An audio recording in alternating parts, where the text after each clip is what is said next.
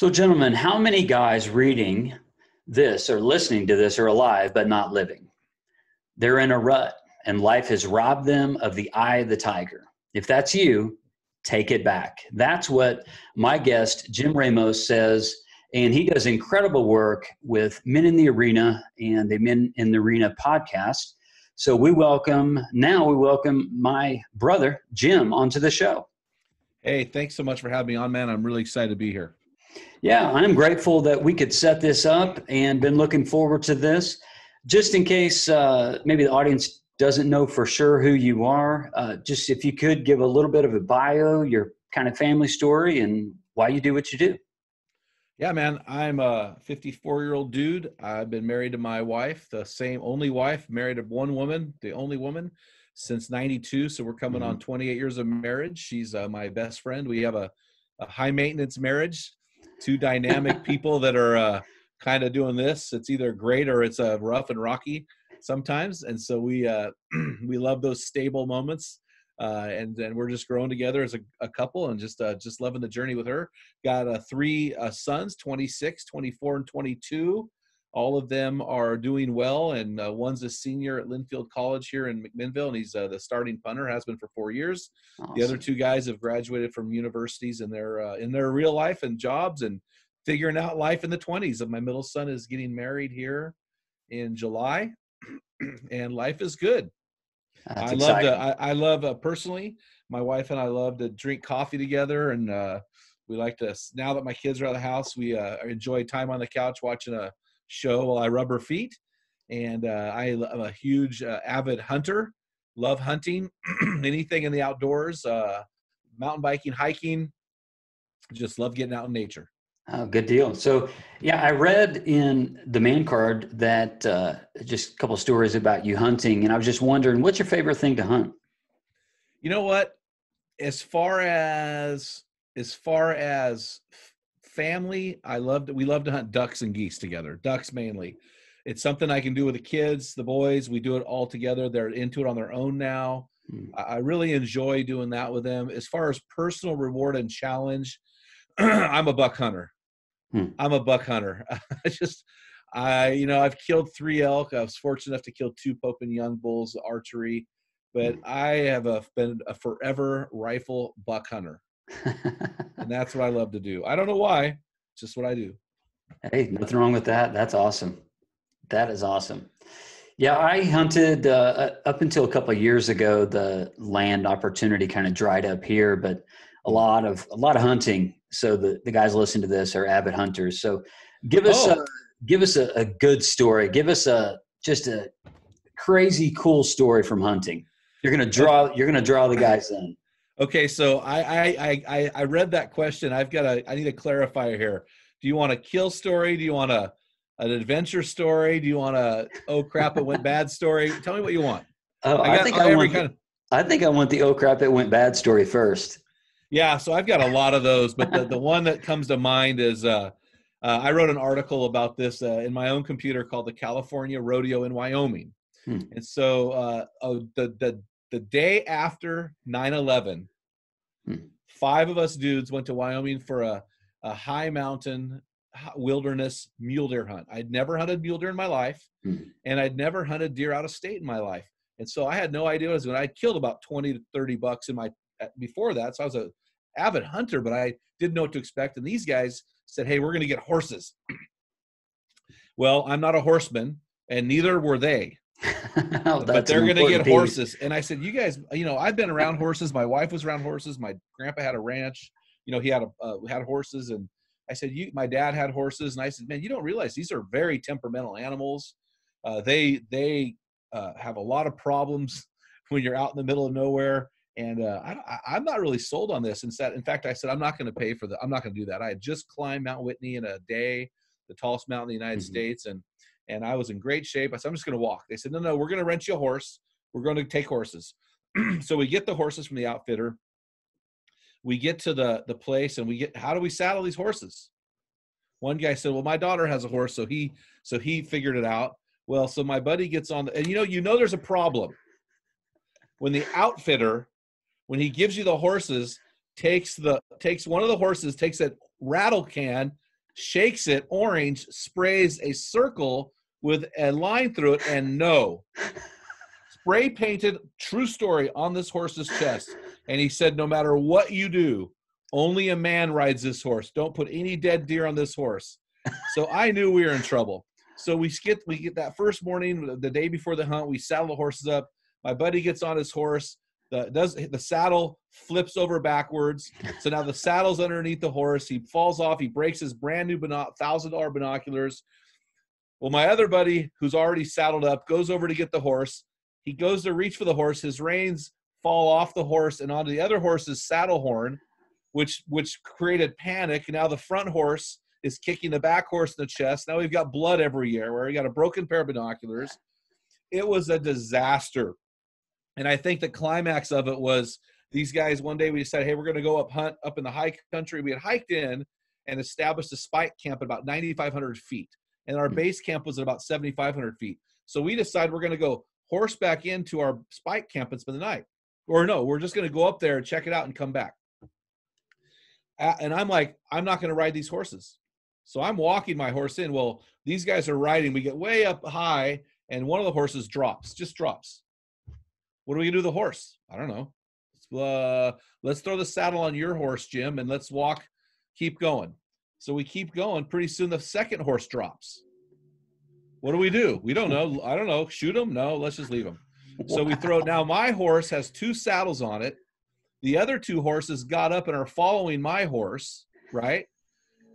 We're thinking these horses are going to die. We finally get to our spike camp, and the 2 guys that were there had another horse issue where the one that had the spray paint, my buddy went to put the bit in his mouth. The horse reared back and rolled down the canyon.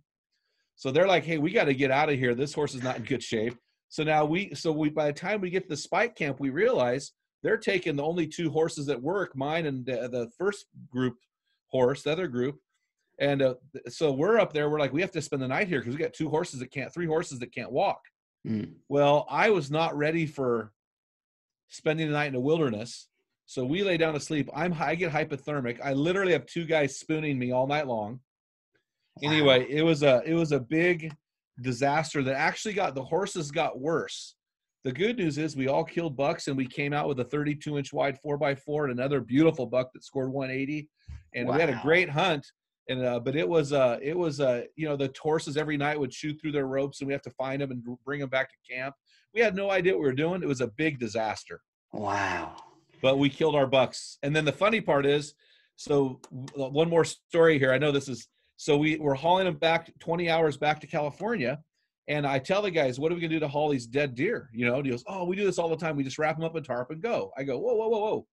It's warm weather. No, it's going to be fine. Well, we get into California, it's 90 degrees. So by the time I get to I lived at a church parsonage. By the time we get to the parsonage, the bucks are green. We'd skinned all these bucks, but they're going rotten. Oh. So me and another guy, we're the only 2 guys that live in that town. We bone the bucks out, package the bucks. They stink so bad we threw most of the meat away, and we threw it in the church dumpster, which is down at the bottom right when you enter the church. Well, that was on a Saturday. The trash comes every Friday. So 6 days later, I get a phone call. Hey, the police are at the church.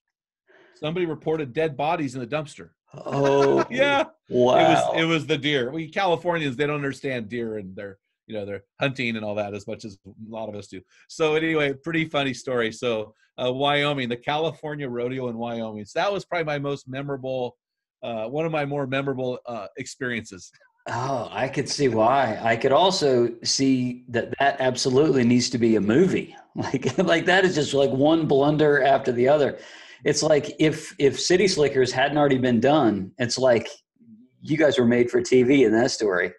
Well, the funny part is we had killed I shot my buck, and when I shot my buck, a bigger buck stood up right behind it. Mm-hmm. Called my buddy up. He shot this big buck. Well, we're all excited about these bucks. We get a call on the radio. Another one of our horses went down and it was barely breathing. Thought it was going to die. We finally got back to camp. Got that horse. The outfitter finally came and replaced that horse with another horse. And the funny part is that horse that was the replacement horse was such a great horse. My buddy kept bragging about it. Well, when we took all the horses back to the outfitter, my buddy was bragging. He said, the outfitter said, well, you know, that horse that you're bragging about, his name was Sterling. That horse is, out of my 50 horses, he's probably only my top 30 maybe. And my buddy said, what, are you kidding me? Well, what about the horses we had? He goes, oh, I gave you our worst horses. And he said, why? He goes, well, what do you think I'm going to give good horses to a bunch of Californians who don't know anything about horses? Oh, so the gift that keeps on giving. Oh, that is wonderful. Yeah. Man, that story just, you know, some stories they're told they lose mileage. Not that one. That one just gains mileage every time. Baby. That is fantastic. I was so angry at the horses when I shot my deer. I have never pulled a trigger so hard in my life. I thought I pulled that trigger right through the trigger guard. I was so angry. Oh, well, I really appreciate what you do and your work with men, and you have a podcast that is wildly successful, great content, and I just really, really appreciate what you say on your podcast. And you say this too. I need you to fill in this blank for me, and this will also set the stage for our conversation as we go along. You say this every single episode of your podcast: when a man gets it, everyone wins. Yes, and I believe that. But why is this true? Well, let's look at this from a different angle, Chad. So our society, if you watch the media, if you watch television shows, if you watch anything, if you read the paper, you know, we have as men, we have vilified ourselves. Mm-hmm. We have created a scenario to where it's easy for people to point a finger at men and go, it's those guys, it's their fault. Mm-hmm. You know, that's really true. You look at sex trafficking, you look at pornography use, you look at divorce rates, adultery, you look at the child, you know, 40% of children are born out of wedlock. 50% of children from divorce will not see their dad for an entire year. 80%, it's like 80% of kids without parents are more likely to repeat a grade or be in jail. There's so many men are, there's no doubt when you talk to anybody, I mean, you can talk to the most right-wing conservative, you can talk to the most leftist liberal. It does not matter who you talk to, they will all say the same thing. Men are a problem in our society. My friend Wes Stafford, President Emeritus of Compassion International, said, if you fix the men, you fix 90% of the world's problems. Yes. So we're very, if logic, let's just use logic. Let's not use emotion here. Mm-hmm. If men are the problem, if bad men, not strong men, but bad men are the problem, then the only way that you can logically fix the problem is to fix the men. Because when a man gets it, everyone wins is just as a powerful and truthful of a statement as saying when a man doesn't get it, everyone loses. Mm-hmm. But what we have done is we've tried to fix the symptoms. We've said, okay, we've got to fix sex trafficking, so we need to rescue these girls, which my wife and I financially support an organization that does that. We believe in that, but we also believe that that is symptomatic of the true problem, which is these men who are trafficking these little girls, these little boys, right? Divorce. If you fix the man, you don't have to spend money on counselors and you know, all these people getting these degrees in family counseling, because if you fix the men, people don't need that anymore. And so this is where we've given our life to fixing men, because we've realized that if you fix a man, you fix 4 to 6 people in his family unit, and then you carry that out through generations. Mm-hmm. So the investment in men is so critical, and it makes logical sense. If I had Oprah Winfrey, if I was on her show or somebody else like this, I would not have to argue with her. She would agree with that. Right. It's just something that we know this is true. Yeah, I love how you even frame that up, because we know it's true, and we can look logically, just look at the numbers and what you're choosing to do. And I support you wholeheartedly in this, and I agree with everything you just said. I think that so many times they look at those numbers, but yet it's skewed for a negative, as a way of saying, no, you're the problem, meaning men generally. Men are the problem. Men are the problem. And you say, no, it's not all men. It's the men who are broken. It's those who are not doing what they ought to as men. So logically, wouldn't it just makes sense to fix the quote unquote problem, and not say that it's the problem is men. The problem is broken men. Well, so Chad, you hit the nail on the head, bro. The problem is not men at all. The problem is males. Mm. You see, so you talk about Wyoming. In Wyoming, I killed a little teeny mule deer. It was a small little 4-point. But my buddies, 2 of my buddies killed giant mule deer because a little 2-year-old mule deer is very easy to kill because it is, even though it's genetically the same as a giant mule deer, it's a very different animal. So killing my little deer was like killing venison. Killing those big bucks was killing deer meat. And so what people don't realize is a male is a different species from a man. They are different. They do different things. They act differently. They talk differently. Paul said in the 1 Corinthians, when I was a child, I act like a child, I thought like a child, and I reasoned like a child. But when I became a man, I put childish ways behind me. And so what I'm saying, Chad, is, this phrase toxic masculinity, it really is oxymoronic because if you look at the definition, again, logically, unemotionally, objectively looking at masculinity, the definition in the dictionary is to do things that are manly. Well, if I'm going to do things that are manly, I'm not going to be toxic because toxic males don't do manly things. They do male or childish things. And so what I would say is men are not the problem at all. Men are the solution. Adult males masquerading as men are the problem. Well said. Well said. Yeah, I don't think that for me, I've said this multiple times too, is there's really no such thing as toxic masculinity because it's either masculinity or it's not. Correct. And that's just, to me so when they say, again, toxic masculinity, I'm like, I realize you may be using the same words, but we're meaning 2 different things. So really you can't reason with people. A lot of times you can't reason with them because they're redefining the terms as you go along. Here's the deal, Chad. If you argue with an idiot, people can't tell the difference.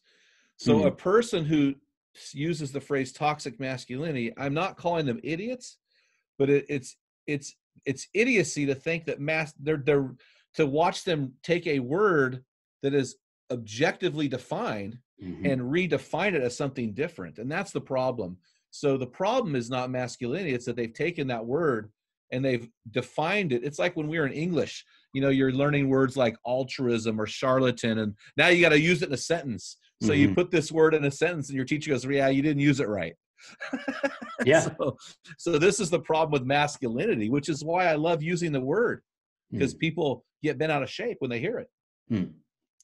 And in this, so now we kind of tee up the idea of, okay, what is a man? Now, I will tell you this, just for you who are listening today, the kind of terms that I'm going to attach to Jim, I heard on a podcast, but he's still working these out. So these are things we're just going to talk about and maybe further him a little bit along for the work he has going in the future.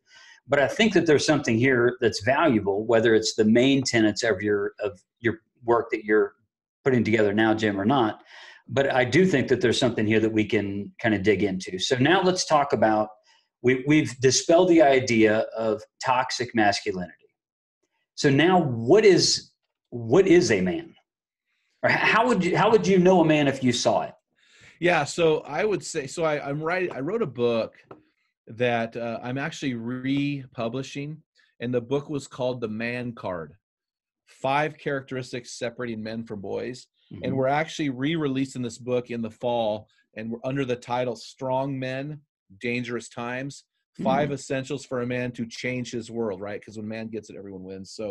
So under that premise, a man does, not is, a man does, there are 5 things that men do that make him so. So in other words, a man is as a man does. You're on my screen, you can see the football helmet back there and the pictures of dead animals. And I've got a dead deer right there. And, I've got dead turkey feathers over here. So people think, oh, manhood is a guy that looks like a man. He's a big old football player who does this. No, that's not true. Or men drive a truck, or they dress like men, or they act like men, or they talk like men. That's not true. People think, oh, if you're a conservative, you're a man. If you're liberal, you're not a man. If you're liberal, you're not a man, or you're a man. If you're conservative, you're not. Or we attach all of these, if you have pubic hair, you're a man, right? So now you've got you're a man. No, there's all of these myths around manhood.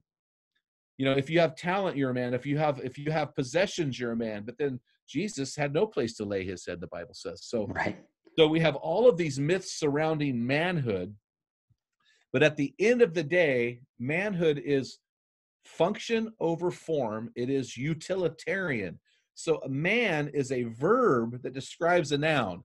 So when I think of a man, he does 5 things. And if our listeners imagine a mountain. So there's a mountain that we're going to climb, and that mountain is called manhood. And we have a 5-book series for men curriculum called the Man Card series. It's about these five traits. We have a book for each one. He starts at the trailhead. Now, I do want to say this, Chad. I'm a passionate follower of Jesus. But when I'm talking about manhood, I'm talking about a definition of manhood that transcends religion, transcends race, transcends time. It's got to transcend all of these things. So I realize I'm talking on that language. So no matter what your listeners believe, this is true across the board. So when we define this, it had to be true across the board. Otherwise, it's not true at all, right? And a lot of times in church, we make things churchy, and they're just not true, though. So here, the foundation, the trailhead of manhood, the first thing a man has to do is he needs to protect his integrity. Integrity is foundational to manhood. Any good parent raises their children to be truthful, honest, loyal, faithful. Anybody worth his salt will train their kids that way. And with men, I have found this is not as important with women, but as with men, if you lack integrity, you're done as a man. People don't respect you, and respect is the greatest gift they can give you. They give it to a man who has integrity. So, and as you climb, so protecting integrity is the trailhead. That's the first thing a man does. The second thing he does, he's climbing this mountain of manhood. So the climb, in my opinion, is the biggest battle a man can fight.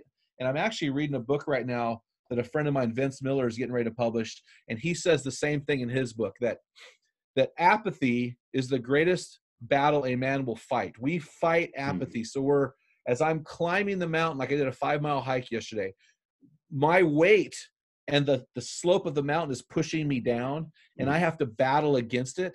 And so as men, when we talk about 50% of kids won't see their dad for an entire year after a divorce, we're talking about a man who did not battle for his kids. So the definition of apathy is indifference or callousness or not able to feel or care about the things you're supposed to care about. So as men, I need to care about my weight.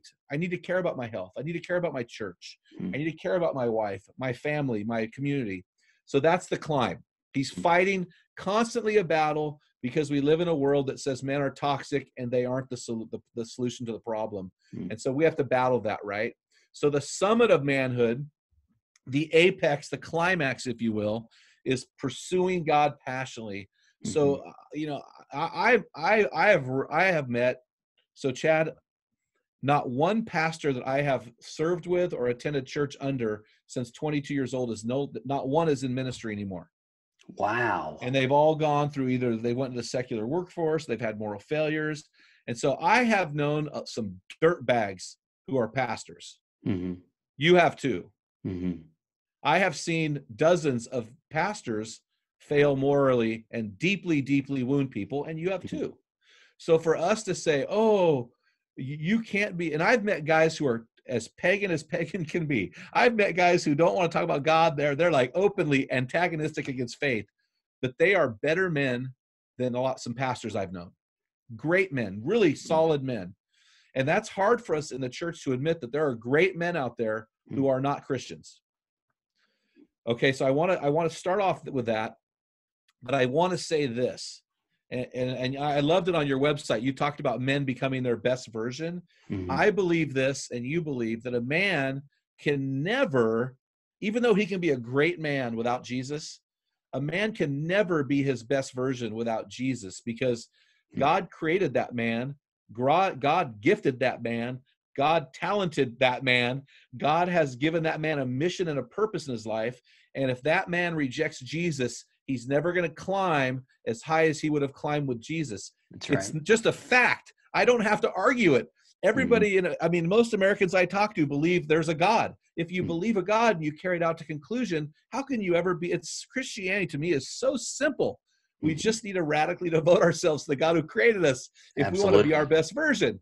And so when I talk to guys, their eyes light up. They're like, wait, you mean I don't have to speak in tongues? I don't have to memorize the Bible? I don't, wait, church doesn't save me? I'm like, no, these are all, things that maybe are important to you or your church, depending on where you attend. But the most important thing is you got to get Jesus right. We got to pursue God. So the apex of manhood is Jesus. So he protects integrity, fights apathy, pursues God passionately. The backside of the mountain, the descent, is something that's very dangerous. And I've discovered this after 25 years of church ministry, and even the last several years of doing this ministry, that a lot men will understand Jesus, but then they deferred leadership to the pastor and the church. And so I see men, I'm a hunter, right? And I can't tell you how many times packing a buck out of the wilderness, I'm sliding down the hill until one day my cousin said, Jimmy, put your nose over your toes. So now I'm leaning perpendicular to the mountain, which is really a scary place to be. It's also the only place I have traction. More men and women die every year above the death zone, which is 26,000 feet on Mount Everest, descending the mountain, than ever die climbing the mountain. It's the descent that's dangerous. And so what we realize is men can't put their brakes on. They can't lean back. They need to lead courageously, which is point 4. Leading courageously. Men are wired by God as leaders. That is the mantle that we have been given by God to carry. It's innate within us. And then the last thing that a man does, and this goes back to all the pastors I've seen that haven't finished, is men finish strong. We live in a world that really rewards people for finishing wrong, but a man, not a male, a man runs a pace to finish strong. In Galatians 6:9, do not grow weary in doing good, for at the proper time you'll reap a reward. You'll reap the harvest. And then I'm reading about Jesus in Hebrews chapter 12, and how he endured the cross, scorning its shame, and sat down at the right hand of the Father. Consider him who endured such hostility at the hands of sinful men. It's really about the endurance and the grit of Jesus. And I wish that the church taught more about true grit and this biblical virtue of endurance that will help us to finish our races strong. So he protects integrity. He fights apathy. Again, these are what a man does. These are not who a man is. Protects integrity, fights apathy, pursues God passionately, leads courageously, and finishes strong. Those 5 things really cover everything else about what a man does to make him one. A man is as a man does. Yeah, I have been having some conversations recently just because I am in full-time ministry. So I've been in full-time ministry now for 15 years. Thank you for doing that. Yeah. And, but I can tell you it's hard. And I can also tell you how much of from somebody who, I'm not defending the people who you said have fallen away, who were in ministry and not moral failures. I'm not defending them at all. I'm telling my story. Yeah. And so everybody's story is different, but the one commonality is ministry is a grind. It is a grind. And it's a grind, but in order to finish strong, like when I look at this, at the mountain illustration, I've actually got it written down right next to me. Like, this is not just something that you do once. This is just the cycle of what a man does. And I'll be honest with you, there's a time where I would say that, somebody in just pursuing God passionately, and they're like, yes, they're all about it, but maybe some things happen at the church. They have a disagreement. Maybe their pastor isn't a strong leader. Maybe that's the problem. It's like, and then every time that they have an idea of forwarding something for men in the church, or they read, Why Men Hate Church from David Murrow, I think that's his book.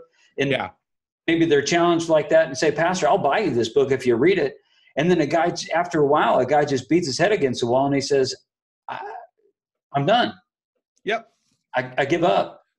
And that's obviously you're breaking all sorts of the things that you talk about here, fighting apathy. Eventually, if when a man gives up, he's going to become apathetic and he's going to fall back down the mountain. He's never going to be able to finish strong because they give up too soon. And leading courageously, more than likely that, in my experience, and again, it's a smaller amount of experience. You have more experience in this than I do, Jim. But what I've seen is when men get to this point, usually they just check out of church altogether and they go home and they have a hobby that they do on Sunday. And if the wife and kids go to church, that's great. He's going to be in his hobby, and then they're probably going to have lunch after church. And, and that's kind of usually that's kind of the tale of, the tail of the tape at the end of that. Well, it's interesting because I've heard a phrase, and there's so much truth to it, Chad. It's a phrase I've heard from men. Hey, I'd rather be in the mountains thinking about God on Sunday than in the church thinking about the mountains. And when I talked about these 5 aspects, protecting integrity, fighting apathy, these are all in my book, The Man Card, Pursuing God, which I'd be willing to mail you out some. You can give them away if you want. Pursuing God passionately, leading courageously, and finishing strong. Maybe more important than the definition themselves is the progressive tense of the verb, ing. It's something that I have to do every day because I can have integrity today and tomorrow I can blow it. I can pursue God today and tomorrow not pursue him at all. And what I have seen and what you're talking about is when a man does not work in that progressive verb tense, in a day, it's not a problem at all. Sure. In a week, it's not really a big deal, but in a month, in a year, it becomes a massive, massive falling away from the values that we try to adhere to as men. Absolutely. So let's drill down into these for just a little bit. Protecting integrity. I think this is honestly, when I read the book, I thought this was an interesting way to begin. I know why you began there, but I thought this was interesting. And I realized that if you don't set your sights on the right thing, and if you betray yourself internally, right, lacking integrity and not worthy of honor in this way, then you're failing before you start. But how would you help a guy who needs to grow in this area and maybe right now he's having an aha? He's just listened to this and he's like, I want to read the book, but before I read the book and I get all the practical stuff that's in it, how would you help this guy to begin the process of protecting integrity? Okay, well, I would say there's 2 things that you're bringing up. That's a great question, by the way. The first thing is he needs to identify any breaches in integrity. I was a running back in college and I got hit. I had a real, I couldn't walk for the next couple weeks. My coach thought I was a pansy. After an x-ray, I found on my fibula, I had a 2-inch long hairline fracture. And so we need to be able to identify integrity breaches. Well, which means we need to have a wife who has the guts enough to call us out if we're married, and we have to have friends that are willing to confront us. So we need to, and so some of us, I mean, I'm pretty good at this point of identifying the breaches in integrity, but who's going to help us with our blind spots? So between myself, my wife, and my friends, I've got 3 people there, 3 different entities that, and not to mention the Holy Spirit in me, right? Of course. He's in me, he's with me to tell me that I have a breach. So once I identify a breach, for example, for me, I have got a problem with food. I've got a problem with food. I have all my life. So that to me is an integrity breach because it leads to gluttony, it leads to sloth, it leads to health issues, right? So with me personally, if you look at the food problem, I have to identify that problem as a problem of integrity. And then I have to confess it and repent of it. And so I would tell the guys listening, if first of all, identify areas where you have an integrity breach, and then confess that breach, pull it out of the darkness into the light. And when I say repent, Chad, I recognize you're a pastor. We don't repent once. We repent over and over. It's a daily repentance. I mean, I repent. And Gary Thomas wrote a book on called Sacred Pathways, I think. And he said that the sign of a true disciple is your battle and your struggle against sin. So once I pull it out of the darkness into the light, now I start battling it until I have victory. So that's what I would tell a guy. And I would say, don't ever give up. I mean, I've been battling lust all my life. I've been battling food all my life. I've been battling, negative, being overly critical of others all my life. Hmm. So do I just lay back and go, hey, I'm a fat slob, dirty, rotten, sexual scoundrel. I'm making this way worse than it is, by the way, who hates all people. No, I'm going to continue to battle and become more like Christ-like. So.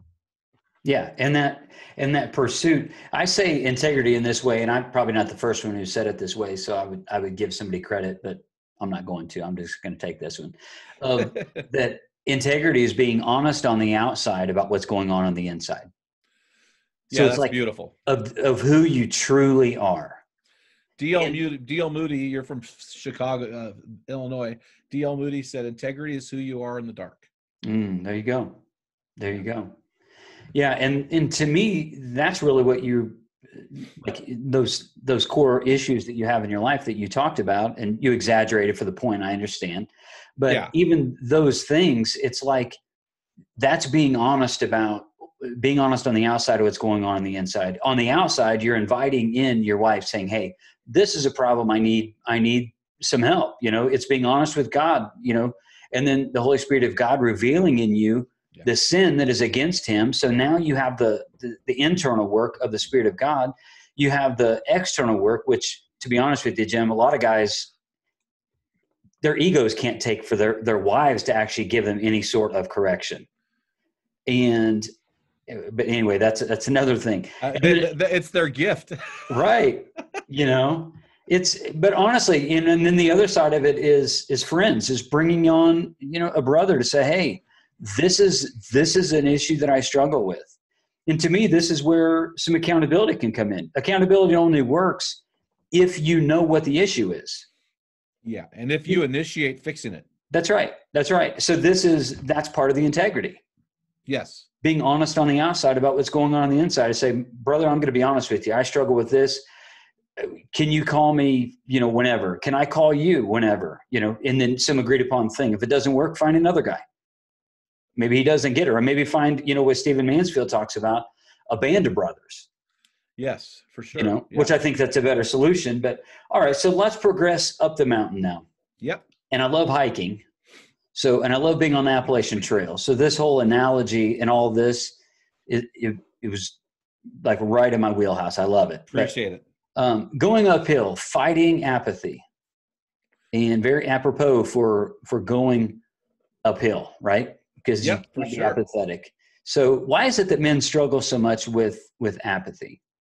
Well, I'll tell you what, I do a message that causes people to turn their heads, and it's an expository sermon out of Genesis 3, and it's called Helping Men Deal with PMS. Mm-hmm. And the women look at me funny, and I go, passive male syndrome. Yeah, that's great. It all goes back to the garden, man. I mean, I don't know what the heck Adam was doing, if he was trying to figure out how Eve didn't have a belly button, or if I don't know what he was doing in that moment. Yeah. But the Bible says that she gave it to her husband who was with her. And so he went flat, man. He got passive. And Robert Lewis with a Manhood Fraternity, I think he's out of Atlanta or maybe Arkansas, but he's the first guy who ever semi-defined manhood to me. And he talked about a man accepts responsibility and rejects passivity. And to me, responsibility was not the end game. The end game is integrity. And to me, to reject passivity is not the end game. The end game was not that Adam failed to reject something. The end game was he did not care enough about his wife to step on that serpent on the head and throw it in the fire and rescue his wife, as our mutual friend John Elder says, rescue his beauty, right? And so to me, it all started there, and it's been I think it's the greatest battle a man will ever fight. The word apathy is not even found in the Bible. In fact, the word apathy wasn't even invented or used until I think 1568 AD. But if you go back in the Bible, the word in the Bible that's similar to apathy is the word callousness. And 3 times in the Bible, the scripture is quoted in the book of Acts, in the book of Isaiah, and Matthew. So we have Gospels, Old Testament, and then we have that transitionary book called Acts, where 3 times it's quoted as, my people are calloused, they have hardened their hearts. And so there's this temptation for men to harden their heart. If a man refuses to love and nurture his wife, he has a hard heart. an unfeeling heart, a careless heart. If he doesn't connect with his kids, either in the home or after a divorce, he has a hardened heart. How about the 80% of men in your church, probably right now, your church, that don't give or serve? They're just empty seat, anonymous guys filling a chair in your church. Now, for the bigger churches, it's probably more pronounced, and the smaller churches, not so much. But these are guys that are apathetic. They don't care about their church, or they don't care about their community. This is the greatest battle men will fight, to get beyond themselves and to feel again. Like I like to take a knife and cut a callus off my hand as an illustration of, look, I just cut my flesh. And I couldn't feel a thing. And so this is a battle that men neglect because they don't necessarily recognize it. It's not something that pastors preach on, because it's all throughout the Bible, but the word is not used throughout the Bible. So pastors tend to overlook it. Look at David and Rehoboam. That was a problem with parenting. What happened to you, bro? Look at King Solomon. He went from the wisest guy in the world to the biggest idiot to ever live, to the point where in Ecclesiastes, he's going, it's all like chasing after the wind. What happened, Solomon? Well, you act like an idiot marrying 1,000 women. You got apathetic towards your own holiness. And so it's all throughout the Bible. We just don't see the word. So it's a massive problem for me and for you and for everybody. Well, and I like it, what you're talking about too, because you're actually pointing to the problem. A lot of times I think we just look at the symptoms. Even if we look at the Bible, we look at, oh, well, look what happened. Yeah, but what drove them to that place? Absolutely. Like, look at King David. I'm sorry, I shouldn't have cut in. Look at King David. It says, when the kings went off to war, yes, King David was on the patio staring at naked Bathsheba. Well, what happened? He got apathetic. He got lazy. He leaned back. He didn't do his what he was strong at, and he got out of his sweet spot, and it created a havoc in his life. Yeah, and I think that also speaks into finishing strong too, and leading courageously. He wasn't leading, because when the kings were off at war, and where was he? Not there. So he's just sitting back, in an easy chair, just apathetic, really, in many different areas. And then you see it revealed with Bathsheba, and then after that failure, it's compounded by the murder of her husband. Who, by the way, people don't realize this, but Uriah was one of the 30 mighty men, and their homes were situated around the palace to protect the king. So the king comes out on the palace patio, and he's looking down into these homes of his mighty men who guard him. And so that's how he was. And I think the old city of David was only 9 acres. It wasn't this huge place. So he was able to, the guy who was commissioned to protect him as a mighty man was the very man that David murdered and stole his wife. It's crazy. Wow. It's crazy how dangerous apathy can be. Yeah.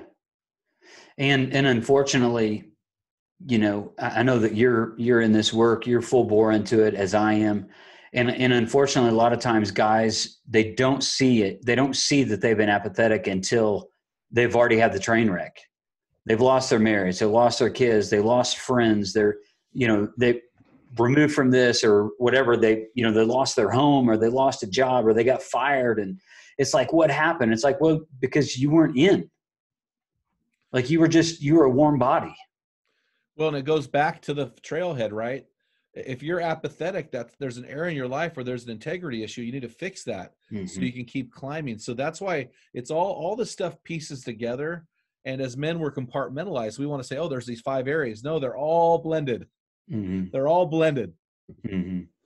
Well, and I look at really the 4 pillars of my work rooted in Luke 2:52, that Jesus grew in wisdom and in stature and in favor with God and man. So of those 4 pillars, I can look at those as well, and not necessarily overlaying it over these 5 ideas, but I can see how these 4 pillars have to be active in a man's life, or else he won't be able to do these 5 things. Oh, absolutely. So when you talk about those 4 pillars, I'm interpreted a little bit differently. I think he grew in wisdom, he grew intellectually, he grew in stature, he grew physically, he grew in favor with God, he grew spiritually, and he grew in favor with men. He grew socially. So intellectual or mentally, spiritually, socially, physically. So those 4 areas, that's a man stands on those 4 areas. And if he's out of some people hate this word, balance, he's going to lean, he's going to tilt. He's going to have a foundation issue.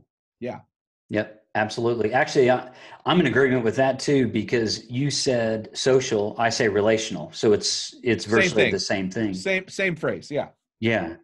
And and that illustration is something I use as well, because everybody knows what it's like to sit in a chair with one leg that's uneven and rocking back and forth, and it's not stable, and how far back can I go without falling over? And so I look at those 4 pillars, and then again these 5 principles, and I'm thinking, I like it. I like it. Maybe after this next book of yours, we'll put together the 4 pillars and these 5 things. We'll make our own book. Who knows? Well, Weber already has his 4 pillars of a man's heart, but yeah. That's true. Mine are a little different though. One thing that I thought was, I did like about 4 pillars of a man's heart, what I looked at there is, this is another element of like who a man becomes, not necessarily what a man does. Like a man has to do some things to be a warrior, to be a king, to be the lover, and to be the friend. So when I look, and I love the book, it was incredible. And Tender Warrior I thought was incredible too. Yeah. I read Tender Warrior first, and I've taken guys through both of those books. But when I look at these pillars, the only thing the thing that I see lacking in them is they need some other things defining them to stand upon, like to be the king. Well, what does that mean? Well, to me, I can look at the 4 pillars of my work, and I'm definitely not knocking Stu Weber's books, because I think he's phenomenal. And I've taken my son through Heart of a Tender Warrior. It's the thin book when he was a teenager. Yeah. But when I look at these things, I'm like, I think they need some other qualifiers. Agreed. Well, I agree. I mean, I think most men aren't kings. I think that word is too loose. I think most men are followers. They're not a king. Right. But I think a better word would be a leader. Yeah. Most men, I think, are warriors. I think they've got a battle. I think, and then Elders talks about men as king, warrior, lover, and sage. Weber talks about king, warrior, mentor, and friend. And so there are several things I agree with. I don't think you can use the word lover in a general sense, because many men are single. Many men are young men who aren't married yet. Right. And so I think with Weber, I think friend, I think that I don't like that word, because I think most men isolate on their default, where women tend to be more socially gathered. But I think that growing relationally is very important for men, because it doesn't come as easy for men, and it's very important for a man.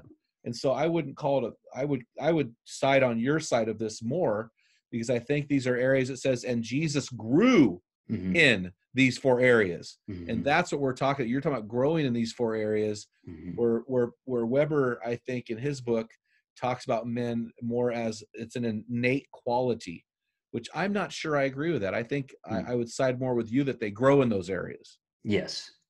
Well, as far as the friend, from before we started recording, and then now, just again, Jim, you repeated this idea about friend, and how ladies are more, that women are more social than men. Of course, we know that. Every man knows that. You go to a man's event, it's like, this guy's in this corner, this guy's in this corner, 4 corners of the room, and you're like, oh crap, all 4 are taken. Where do I stand now?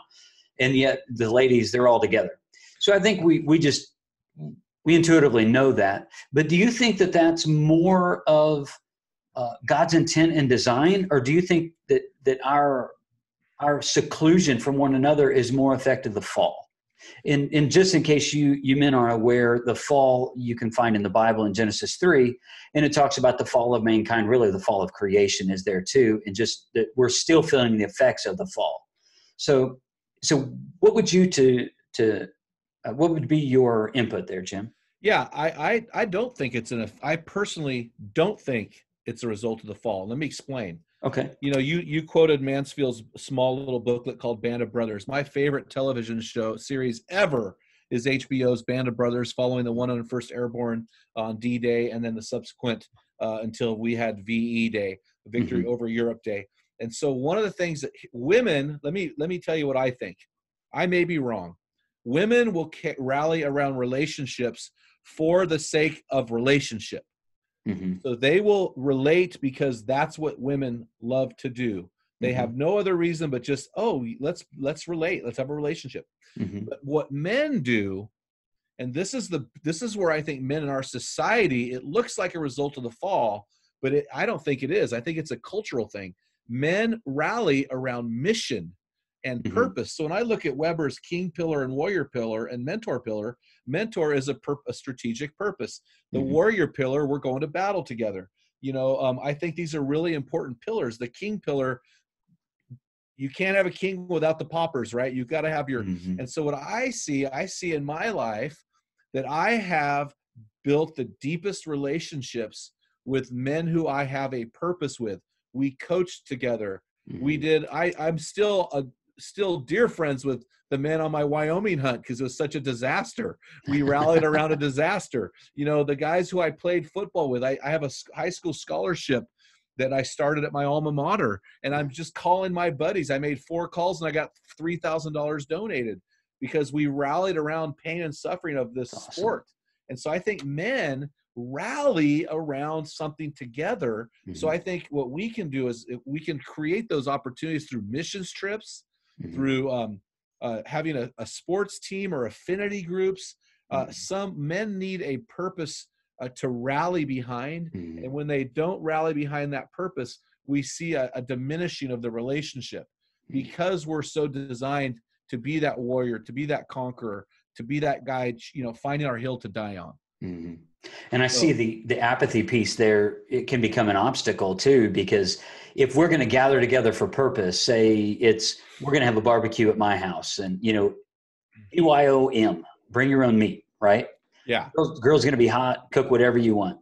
If we're going to do that, to me, it's like if this was a ladies thing, again, they're going to meet socially, just get together just for the sake of, hey, we're all getting together. And men are like, I've got 14 different things to do right now I've got different ways to spend this afternoon. So they're probably not going to come to this barbecue unless there's a purpose behind it. Well, and think about this. Women do all these little parties, candle party, jewelry party. So Pampered Chef, you're going to this woman's house to give her your money. And women do it. Men go, hell no, I'm not doing that. That's stupid. But if you tell a man, hey, we're going to go eat some meat, or we're going to go climb a mountain, or we're going to go shoot a gun, or we're going to go fight for a cause, men are going to go do that because they're purpose and missional. Right. Women aren't. In fact, women, like I said, they'll give somebody money just to have a relationship. Yeah. You would never get me doing that. Yeah. Right. And so because we are now I would say that, hey, come over, we're going to grill some meat. I think that's missional on the low level. Yeah. And that'll get guys together, but that won't keep them together. What will keep them together is, hey guys, we're going to have a meat eating deal at my house. And we're going to talk about for example, at my church, I have a team of guys and we put together our men's retreat every year. And these guys are super tight because that men's retreat has rallied them around a purpose. Think about people in the worship band at a church. Think about guys that look, my kids hunting ducks with me. Now it's turkey season. Now they're begging me turkeys. I'm so excited when my youngest son goes with my middle son yesterday to hunt turkeys. To me, that's 2 young men who have transcended brother, and they have moved into this brotherhood realm. And so that's what we're talking about, men rallying behind a cause. Yeah. Yeah, I think that's great. And truthfully, there should be no greater cause than forward in the kingdom of God. When the men of God gather together in the name of God to expand the kingdom of God, there should be no greater cause. And really where I'm going to plant my flag is declaring for men of God, for people who are born again Christians, as men, to say, you know what, it's not going to be that way in my watch. It's not going to be that way in my church. I don't know what needs to change. If I need to change, somebody needs to change. It's not going to be that way. We're going to reclaim like manhood. We're going to reclaim that in Jesus' name. I just wish that message would then kind of carry out, honestly, throughout all of the churches, big and small, no matter what denomination they are, if I agree with them or don't agree with them. But again, when a man gets it, everyone wins. That's right. And that's such a powerful truth. And, the people that I'm connected with socially, and I would say the people I'm connected with socially, what I'm talking about is through social media. So I have just the ability, and I think God's just connected me with men where I can go real deep into conversations, and yet it's difficult to bring that depth into my local church. And I say this, I mean, my perspective is different, right? Because I'm the leader of the church. But I think that this is probably even true in most churches if you're just a guy who attends church and who faithfully contributes. So why is it easier, in your opinion, because I'm literally scratching my head about this, why is it easier for a man who, lives in Oregon? Okay, I realize you live in Oregon, but not you, but a guy who lives in Oregon to connect with me through social media and to share with me what's going on in his life and entrust me with some things, rather than somebody who I know who lives over on Main Street. Why is that the case, Jim? Well, I'll tell you what I think. And I've had this conversation with many of the leaders of my church who are men. I consider myself a good speaker. I get hired to go speak, but when it comes to my church, the men who connect the deepest at our church connect over donuts and coffee. Mm. It's what happens before and after church that really impact the men. So creating that opportunity to have relationships. So, and I think the other thing is, as a believer in Jesus, you asked the question, how did you and I do it we're at Georgia, I've got a board member who lives in St. Simon's Island, Georgia. So you got Georgia to Oregon. How do we do it? Well, the name of Jesus, that name puts us under a rallying cry. And so we instantly are able to operate on a level way deeper than those who don't follow Jesus. That's why I say that Summit to Manhood is pursuing God passionately, because unless you pursue God passionately, until you do that up here, your relationships are going to be here. My relationships with wonderful men that I love, wonderful men, great men, family men, working men, wealthy men who don't know Jesus, my relationship is always a false summit. It's a false summit. It never gets to the depth or the height or the breadth that it should, because they do not have the capacity to get there, because they've not achieved the summit of manhood, which is Jesus Christ, which is why you and I can dive deep into questions. I can't talk to some of these guys about, let's say, pornography. They think it's okay. I can't talk to them about giving to 10% plus to people I care and causes I care about. They don't understand that worldview because they have not done that. That's right. And so there's a huge, it's a false summit where these guys go, hey, I'm there. No, you're not there. You really aren't there. And so that, to me, I think is a major difference. And are you there? Yeah, I'm here. Oh, I thought I lost you. Sorry about that. I hit something weird. Your screen went blank. I apologize. Yeah, no worries. Yeah, I think the false summit idea, that kind of picture is a fair one too. And then I think once that false summit is hit, then and I hadn't really connected this until just now, I think this is the reason why a lot of men settle for caricatures of men.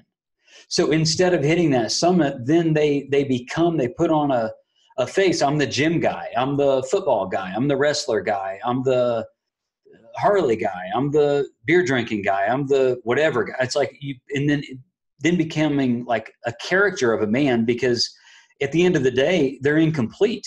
So they're kind of grasping because they haven't hit that high point. Well, it's really tough to become your best version when you don't even know what that version is supposed to look like. Right. So I think what happens is this caricature theory is accurate, not because men are trying to cover up a fake or a weakness. I think because men don't know any other way, and so they default to what they've seen. Yeah.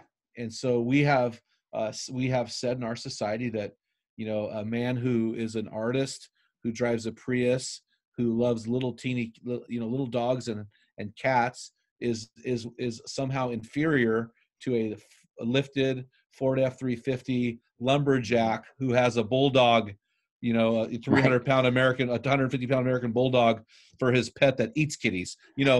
For some reason we've said that this is a man and this isn't. So a man will default to that And our media says that as well, right? Yeah. The guys in the media, their stars are this guy over here. And so a man will default to that because he doesn't know anything else. Mm-hmm. Well, you and I are trying to give them something else. And I think that we have spurred some great things in this conversation. So, Jim, I want to thank you so much for coming on and just giving us wisdom and breaking down this book. And actually, I have an extra copy of this book. So I'm actually going to have this in a little contest, if you will, a little somehow raffle this off. So somebody's going to get it. And I'll tell everybody in my circle that they need to read it. It's great. I thought it was a great read. And you actually brag about it being a bathroom read, which I thought was awesome. Go in there and there's good quality of stuff, but yet it doesn't take forever to get through. And really there's no fluff. Yeah. Which I think men need, and they respond well to. Well, we want a book, it's like 70% of book purchases on Barnes and Noble are women. Right. So how do we get a man to read a book? Well, we need to make it simple, to the point, and we need to put a lot of stories in there. Mm-hmm. Like with this podcast, I think will be very good for you because you asked the question, tell me a story. Right. And I told a good one. And so that brings the guys go, wow, I'm engaged in story now. Yeah. Because as men, we're visual, we're storytellers. I never preach a sermon without an object lesson. I always have something in my hand so the men can see it. And that's what we did today. So I appreciate you asking that question. That was a great question, and you did a great job on the interview. So I appreciate it. Yeah, thank you. Hey, before we go, what are 3 books that you would suggest that every man read? Oh gosh, you're killing me. Okay, so just 3. No, that's easy. For sure, Wild at Heart. Yeah. If you haven't read Wild at Heart, you absolutely need to read it. And then I would say I'm going to go non-Christian here, just to help you out here. I would say either read the story of Ernest Shackleton on the Endurance. There's a book out there called Endurance, or read the story of Teddy Roosevelt called The River of Doubt. One of those 2 books is so epic, it'll just inspire you to manhood. We've talked about 4 Pillars of Man's Heart by Stu Weber. I would say for sure that book. And then I'll throw a bonus book in there. Reggie Campbell, he has a ministry called Radical Mentoring. Reggie just died about 2 months ago. He wrote a book called What Radical Husbands Do. It's a little teeny small book. It's smaller than my book. When I had him on the podcast, I thought, oh, well, I don't know who this guy is. It is the best book on marriage I've ever read. Really? For men. It is. I'm not kidding you. It's only 120 pages, and it's super simple. And I'll tell you what, Reggie is dead now, but he hit it out of the park on this book. Every man should pick up this book and read What Radical Husbands Do. You're just going to be blown away by this book. Do not let the cover and the size of the book fool you. Oh, that's fantastic. Yeah, I've actually never heard of that. So nobody has. Yeah. High recommendation. It's so good. And then he's died, but he's got a guy, Kevin Harris is the president of his organization, and they're still going full throttle. And so Reggie lives on, man. And he's out of, he attended Andy Stanley's church in Atlanta. So he's in Georgia. He's a Georgia boy. Okay. Wow. Yeah, he was a Georgia boy. Now he's a heaven boy. Right. Yeah. That's awesome. Well, Jim, thanks so much for coming on to the show today. It's been great. I think that we stirred up some great points of conversation, and I think we're actually trying to get a date for me to be on your show sometime in the future. I think I'm setting that up with Dale and Sammy. So I look forward to that. So thank you again. All right, brother. Have a great day, and glad I could help.